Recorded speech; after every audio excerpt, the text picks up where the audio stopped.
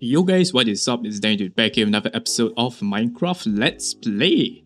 So in today's episode, we'll be doing a little project and I would like to call it a vault. So it's gonna be basically an area where I store some really valuable stuff like maybe the netherite upgrade, some netherite, some diamonds, emeralds and whatnot.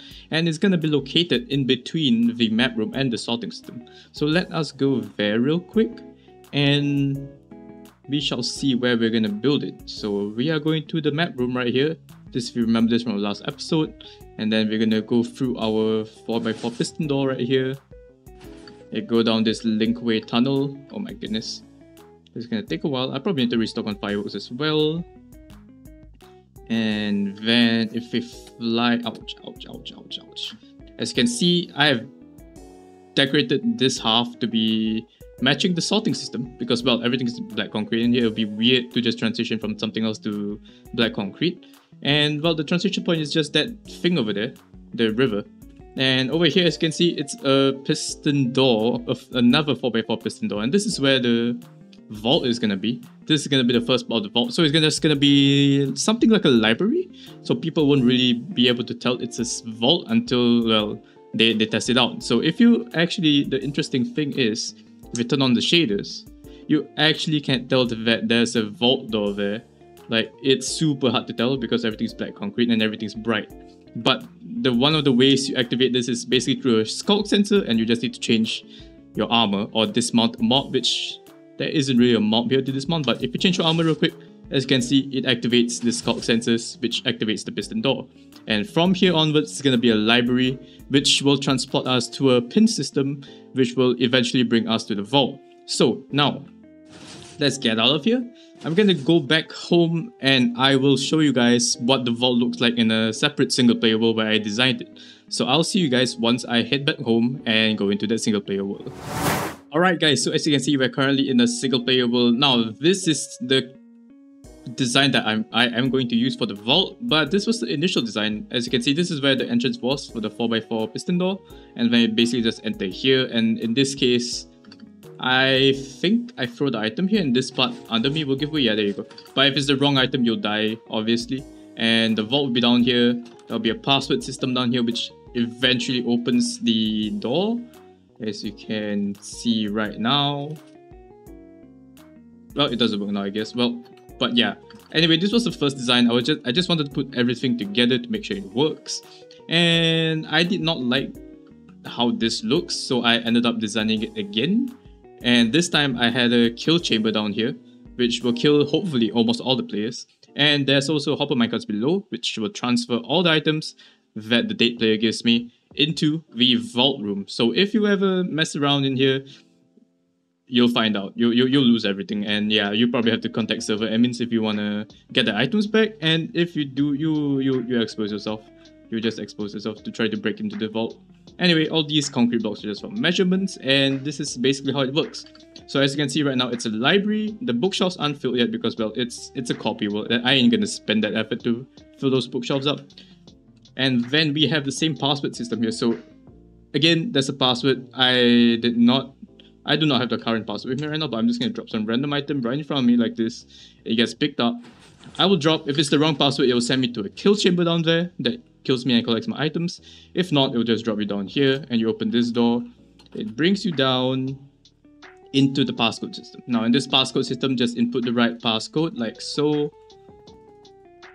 And then the piston door should open like that. We can reset this because it's not a problem anymore. And as you can see, once the door opens, we can close this back. And now we are in the vault.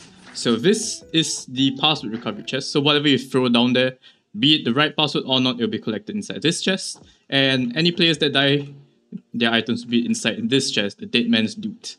Now, on level of 1, we have items that are available, so I will consider them a bit hard to get in survival, aside from emeralds. So we have the with a skeleton head, we have the Never Star, we have the beacons, we have Heart of the Sea and whatnot, and all of these items over here.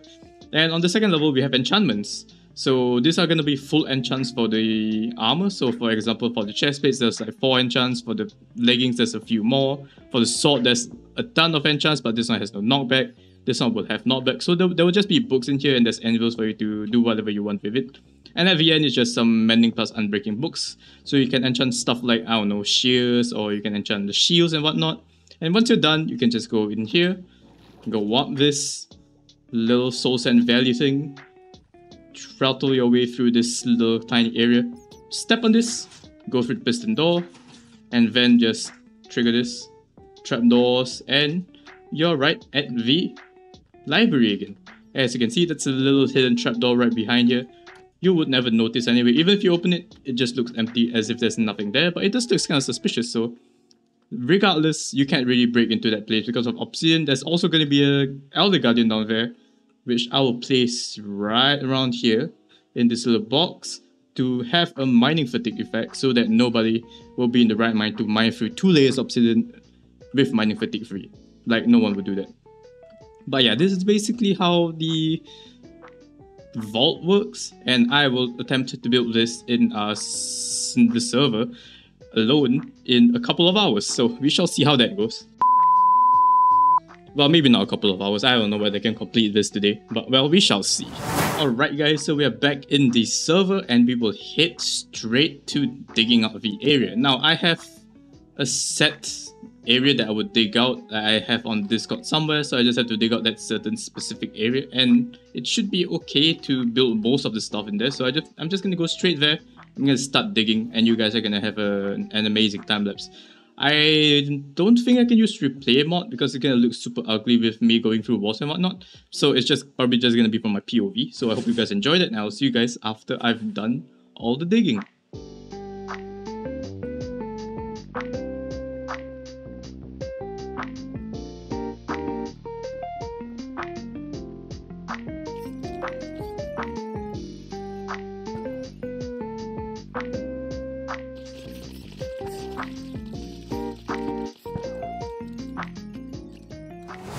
Alright guys, we are back. Now, I initially just wanted to dig out everything first and then like build it, but we came across a little bit of a problem here. We kind of dug into a river, and I shouldn't be surprised because yeah, I do know the river is pretty close by, and yeah, so pretty much there's a ton of water. There's an aquifer here as well. I might have to remove the water from the aquifer, or I don't really need to. I could just like scaffold my way on top and like get the ceiling done first. But yeah, regardless, as you can see, all the shulker boxes here, these are not the build materials, these are just the stuff I got from digging. So as you can see, we have an absolute crap ton of stone. It still goes, yep. Okay, this is our gravel, this is all the andesites, diorites, granites. I sorted them out so that all the full shulker boxes, I can just put it straight into the freaking chest instead of just throwing it into the shulker unloader, because that would be really slow to unload. And we got some ores as well. We got about a shulker box of iron ore. We didn't get much lapis, we only got like 2 stacks. We have a ton of coal, and let's not talk about copper. But yeah, so I think the game plan now is to kind of just build up this first library segment, which should fit in here. I might cause some lag here. Oh wait, did I unload it? Placement on, there we go. Yeah, so this entire section is the library over here. As you can see, it fits really nicely, I think. I might have to shift it. Wait, let me get my stick. Okay, we might need to shift it inwards. So, by 2 blocks, right?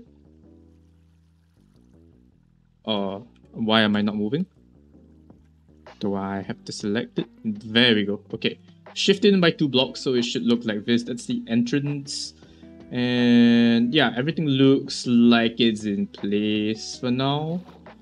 Oh god, that hurts. Yeah, so this entire stretch that you see right here is the part that's underwater. So I might have to fix that. Let me remove this real quick so it's not so trippy. But yeah, I probably have to fix this room up first, and then we'll think about that somehow. So I'll jump to a cut. Building this thing should be pretty dang simple because there's not much redstone. I'll probably suffer with the redstone below. There isn't really much redstone in the library at all. So I'm gonna go get the materials, and then I'm gonna cut to where I have built this thing. So I'll see you guys once I've done that.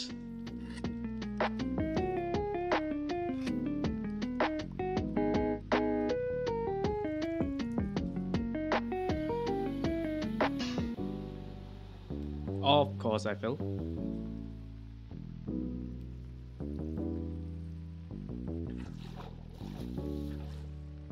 Oh my goodness, not the redstone.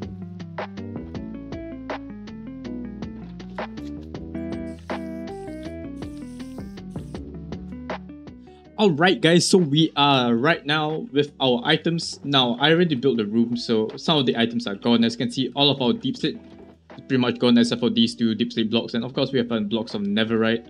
And we still have plenty of items. We didn't use the glass at all because the glass is for redstone and the water transportation system. And obviously, we didn't use any of the redstone at all. And the obsidian is not even used at all. So right now, everything is pretty much done in this room. And for the door here, I pretty much just removed the redstone torch, so it's gonna be open till I say it's done. And right now, the only thing I have to do, I guess, would be to fill up these bookshelves with books. And I don't know, probably I'll make Book and Quill, sign it up, and I don't know, get ChatGPT to write something? Who knows? But all I know is I ain't gonna leave these bookshelves empty. I'll probably have a category for each one of them. I'll just get some books. I just need probably feathers and books as well. And that should be it for this part of the project. So this is going to be Vault Project Part 1. It's pretty much just the library. And then the Part 2 would be building this and the death chamber. So the part with the piston door that opens goes to the pin code thing, as well as the death chamber. And the death chamber is probably going to be pretty interesting to build on its own. So yeah, stay tuned for that. But I think that should be it for today's episode. I do not want it to be too long. This project is pretty huge, and I thought honestly I could complete it in one day, but this is all I could manage.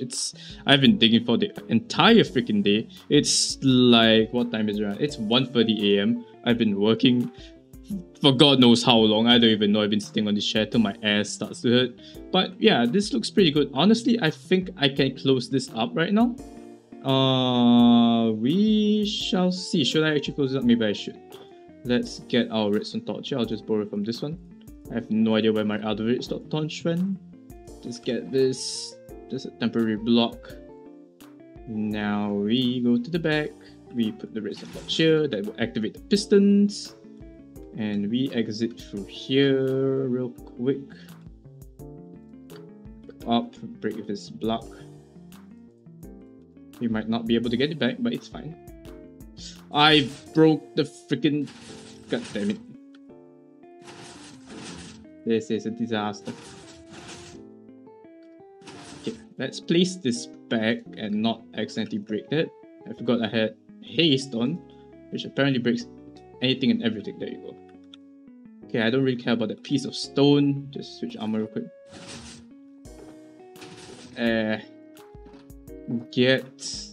What was I gonna get? The deep slate. Like that. Change my armor real quick. And then just do the fun touches right here. And boom, it's closed. So I don't think I need to touch the piston door anymore. Probably in the next episode, I would probably just lock it open again. Because, well, I ain't gonna open and close it every time I dig something, right? It's gonna be super annoying. But yeah, that should be it for today's episode. That would be all for now. So I hope you guys enjoyed the episode. If you did, please do drop a like and subscribe if you enjoy my content. And as usual guys, leave some comments if you have any suggestions. And with that being said, thanks for watching and peace out.